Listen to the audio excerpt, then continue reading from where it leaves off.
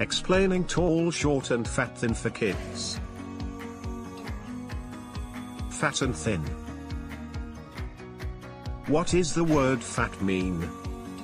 Having too much flesh on it and weighing too much or big.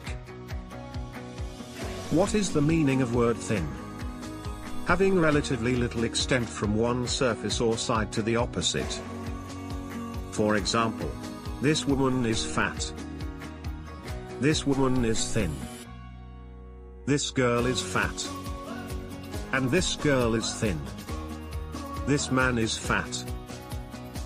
This man is thin. This boy is fat. And this boy is thin. This pencil is fat. This pencil is thin. This dog is fat. This dog is thin. This cat is fat. This cat is thin. This caterpillar is fat. And this caterpillar is thin.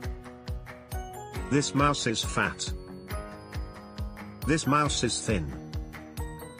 The red book is fat. And the blue book is thin. This fish is fat. And this fish is thin.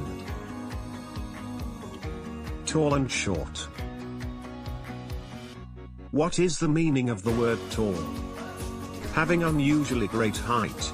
Made up a tall tale. What is the meaning of the word short?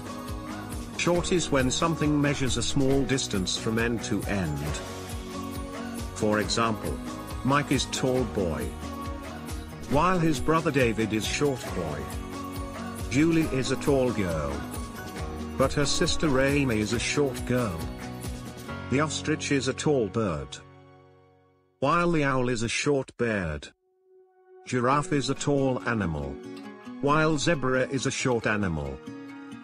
This tree is a tall, while this tree is a short. The cat is tall, but the mouse is short. The brown bear is tall, but the white and black bear, or how we say the panda, is short.